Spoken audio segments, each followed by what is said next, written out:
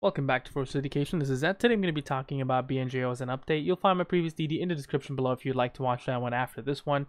Make sure to drop a like to this video to help this channel grow with the algorithms. Subscribe and leave your notifications on. Now, at any point if you feel that you're missing out on the trading technical indicators and what they mean, you'll find a playlist in the description below called Educational Series Playlist that will explain just that. I'm going to go through technical analysis, news, and what I think about the stock. I hope I don't bore you. So moving on forward, you get to see here on the MACD that the stock seems to be a little bit gathering a little bit of power, moving on a little bit towards the positive side. It seems that the most negative on the MACD is on the 24th of August. It doesn't signify anything, but it signifies that it's moving in the right direction. On the ADX here, it does show though a very strong negative trend has been formed. On the willing percent R, you get to see the stock has gone from oversold towards neutral. On the momentum here, you get to see that the stock is trading sideways and the movement is sloppy.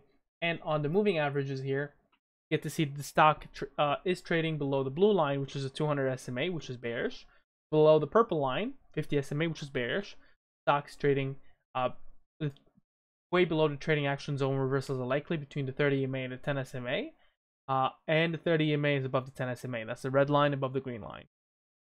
Now, moving on towards the 1 hour perspective, what we get to see here is a little bit of a difference. Well, not much difference here other than it's really indicating that it's trading sideways. But the significance here is that the stock is in the trading action zone. I'm going to zoom here even closer. And you get to see that the stock is in the trading action zone.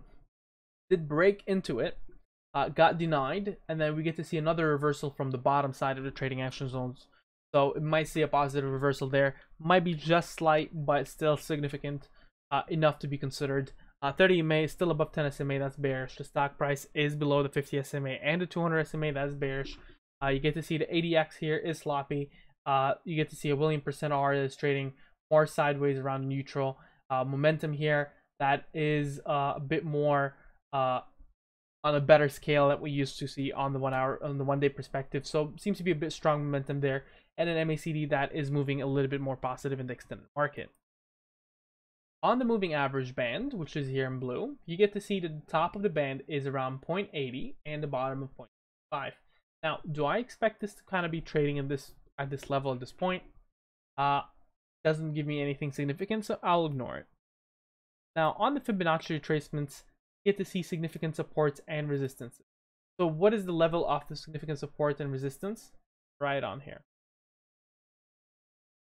And we get to see that there is a significant one happening around the 0.59 region as a support and a 0.70 as a resistance in terms of significant resistance. Now, on just without Fibonacci retracements, on the resistances and supports, you get to see a very strong support at the 0.59 to the 0.60 mark, especially the 0.60. So it has been a resistance here, a support here, and a support here, and a support here. So that is a significant support. Now, other supports that are significant is, of course, the 61 mark. Below the 60, you have the 59. You have below that, you have the 57. Below that, you have the 0.54. Now, in terms of resistances, you have the 63 cents, significant one, 64, 65, 67, 69, 72, and then you get to see 73. Now, moving on, you get to see a bit more different things here in terms of news. Something very alarming is the amount of proposed offerings and amounts to be registered and everything in between. And you get to see Form S8 over there, 424B5 for $125 million in offers in stocks, $40 million. This is a letter for their meeting happening on August 31st at 10 a.m.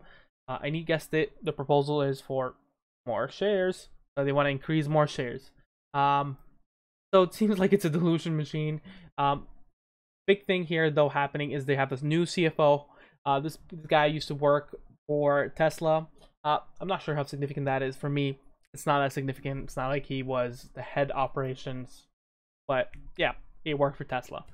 Now, another thing going on for the Bionano Saphyr product. I did mention before the Saphyr product is a game changer in the gene game. and you get to see the CLIA certified lab expands to have the Saphyr offered in the labs. They also did previously, in my last video, did mention about the Add the Market Equity program. And so basically what I get to see on this one here is, yes, the stock is amazing. It has a lot of future. It's a game changer. But I really wish they have a lot less shares that they keep diluting the market with. That's something in the back of my head that really pisses me off when you see a company that has a lot of potential, but you know, they want to make use of this one. They want to keep raising more capital to fund their programs. Cool and all, but it hurts investors. You get to see the institutional investors are careful about this one. BlackRock has liquidated all their shares, but you get to see Morgan Stanley here sitting only around 300 shares. Royal Bank of Canada, 300. The most significant ones are Sequoia International Group, Northern Trust Group, and a few others that hold altogether perhaps somewhere a good amount of shares. Alyeska Investment Group has around 1 million shares in this one. So there is a bit of institutional values interest, but nothing significant in this week. So that is alarming for me, and I think they see the same thing I'm seeing at the point. Now, when it comes into insiders, I haven't looked that up yet. That was an oops for me, but let's take a quick look in terms of insiders, and you don't get to see anything significant. So that makes me wonder, if they are so bullish about their own company, why are they not holding their own shares, right? So it's definitely something. Another thing, we don't see any 13G's filings or passive investments all the way since February. So that's another thing. Now, how would I trade this stock? I definitely want to see it wait again, and it's currently testing that 0.59, 0.6 support really heavily. I would say it's a 0.59 because the 0.6 has been broken. 0.59.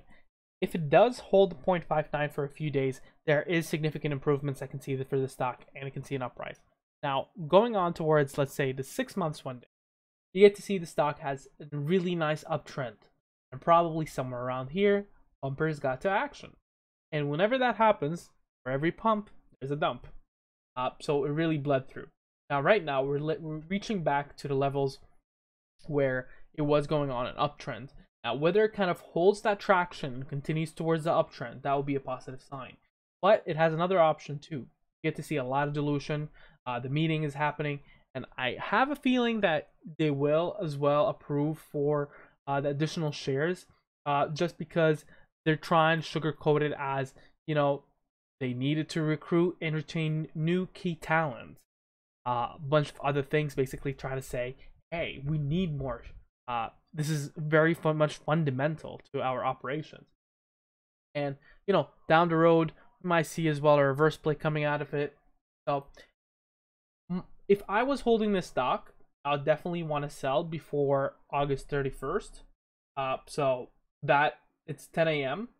So, you don't have a lot of time for this because August 31st is Monday. So, I'll be selling Monday pre-market, buying it after the dip, because I do expect a dip after this goes on, yes. And then, but I also do want to see that it holds the 59 mark. It does dip somewhere around the 0.5 mark, the 0.52 mark, around the low 50s. I think it's a good buy for a longer term. But that's just my opinion. What do you think about the sticker? Make sure you mention down in the comments below. Share, subscribe, and like, and you have a wonderful day.